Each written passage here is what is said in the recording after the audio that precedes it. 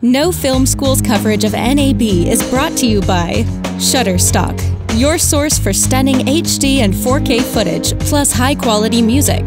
Blackmagic Design, amazing solutions for film, post-production, and television. My Road Reel, the world's largest short film competition, is back.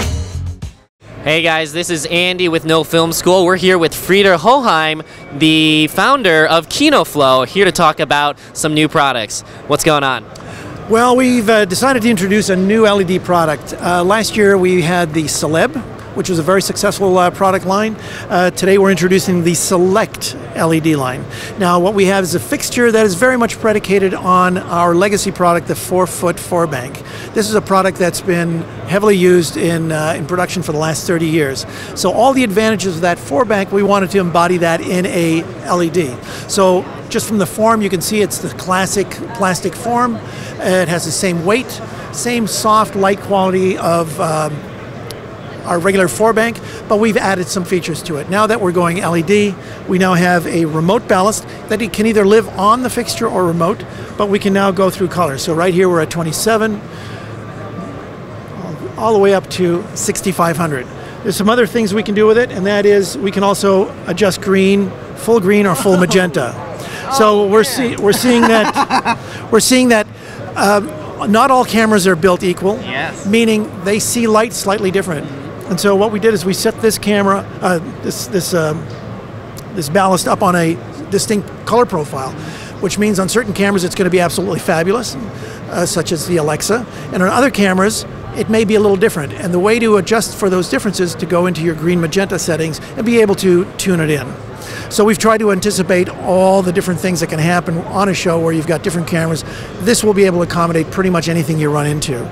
That's incredible. You guys have really thought about removing color casts from the lighting, depending on. So is that pretty consistent across the entire dimming range, color quality, flickering? Absolutely. So once you dial in your hue, no matter where you set your Kelvin, no matter where you set your dim levels, that ratio, that setting will travel with the Kelvin setting. So it's like, we put it this way, it's like adding a gel to the fixture, except you're doing it electronically. Price points and release?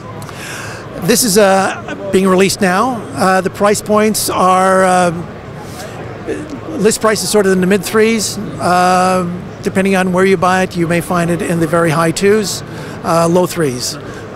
And another thing that we can do with this, it's wireless DMX. So we can go either lumen radio or WDMX. So if you're a board operator and you don't want to run a lot of cable, we can communicate wirelessly with this. So we have a menu. You can go in and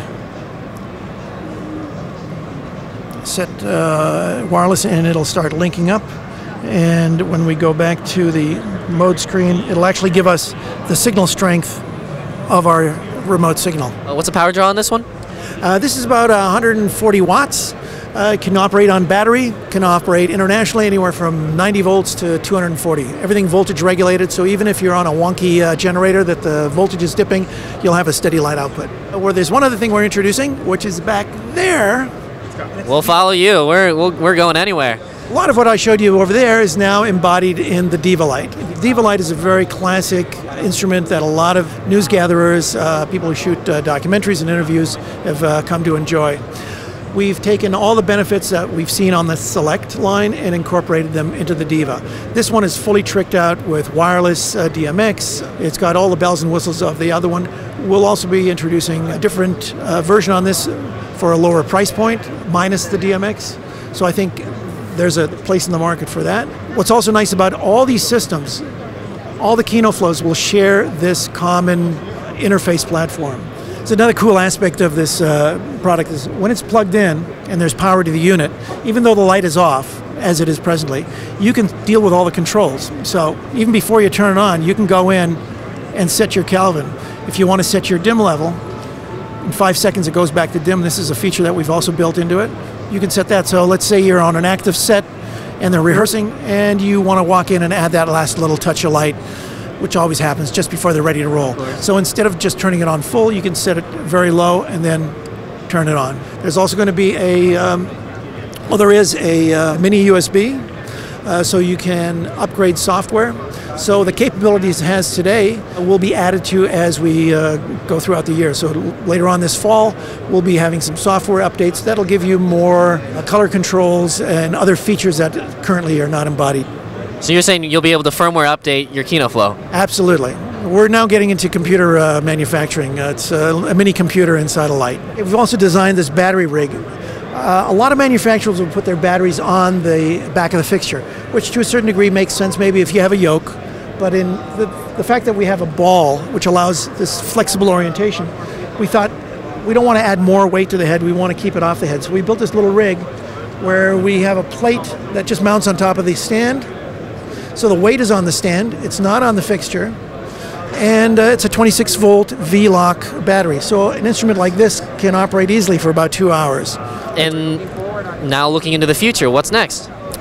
Well, you're going to see advancements in controls on these LEDs. You're going to see advancements in spectrum. The spectrum we have now is very good.